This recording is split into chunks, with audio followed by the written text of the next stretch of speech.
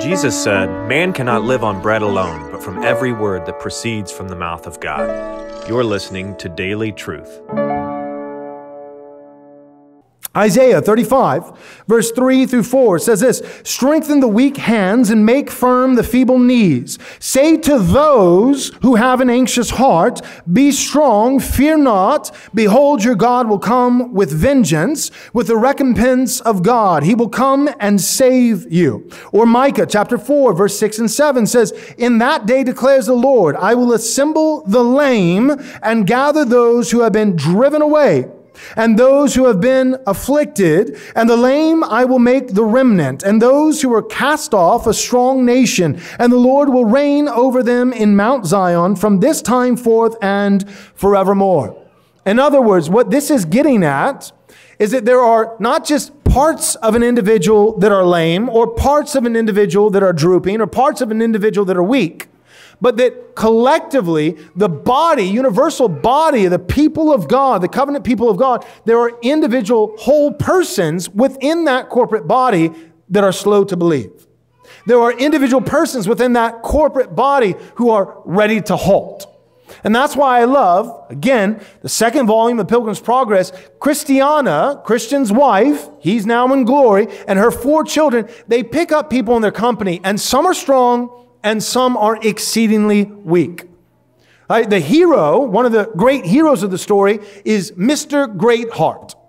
And if Mr. Greatheart didn't join their company, they're just not making it. They're not making it.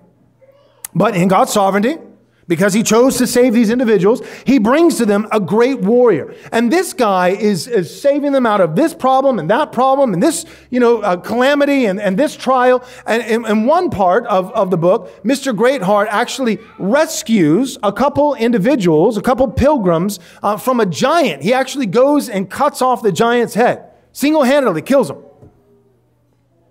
And the guys who are added to the company that Mr. Greatheart saves is a guy named Feeble-Minded and another guy named Ready-To-Halt. Right? Not exactly a flattering name. Hi, my name is Mr. Ready-To-Halt. Right? I'm ready to compromise at any given moment. Right? Right? That's like ready to halt. Gospel coalition, ready to halt. Just at any moment, any given moment, if there's some kind of, temptation in the culture or whatever, we're ready to compromise. Here we are. Culture engagement. And so that's not a good description. That's not who you want to be. That's my point. You don't want to be ready to halt. You don't want to be feeble-minded. Right? There's another guy named Little Faith. You don't want to be Little Faith. You want to be Mr. Greatheart. Right? We all want to be Mr. Greatheart. But we're not. We're not all Mr. Greatheart. And what I have learned, and this has a lot to do with how we live as individual Christians in community, in the church, in covenant membership, and especially has pastoral implications. But what I have learned is this: there is a dynamic difference between a false convert and a weak convert. False converts should be chastised, rebuked, and cast out of the fellowship. But weak converts should be consoled and comforted and bolstered up and encouraged and brought even closer in.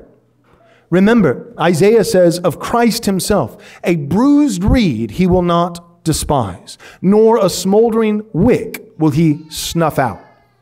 The smoldering wick, right? The wick that's barely lit, but barely. That's a Christian. That's not a false teacher. That's not a wolf. That's not a goat. That's a Christian. That's just a weak Christian.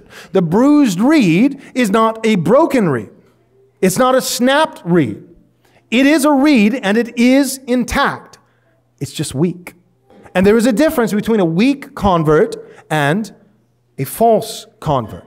And the church has to be diligent when it comes to false converts, who we see later in the text can bring in a root of bitterness and defile many, versus weak converts who should not be removed from the fellowship, from the assembly, but rather brought even closer in and strengthened. So when it says, "Therefore lift your drooping hands," it's not just talking about you as an individual follower of Christ. "And strengthen your weak knees."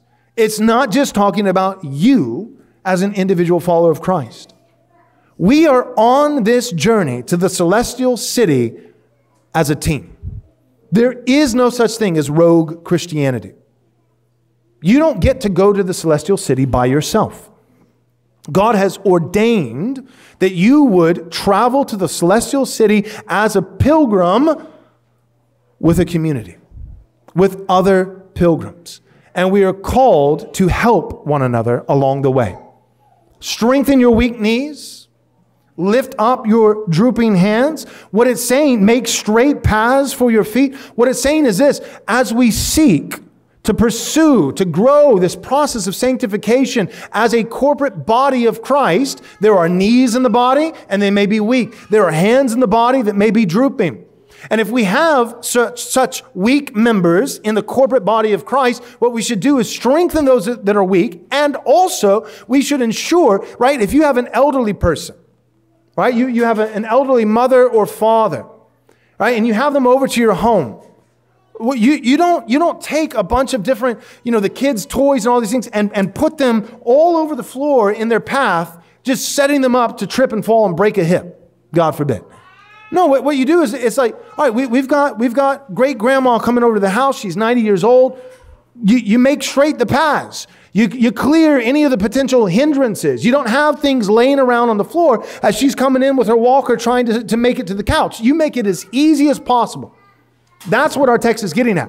In the corporate sense, not just as rogue individual Christians, but as the church on earth, militant, we have members of the corporate body who are knees but weak, hands but drooping. Let's strengthen one another, and let's ensure that the path that we're on as we journey together to the celestial city, this journey corporately in sanctification, let's make sure that that path is clear, level, and straight.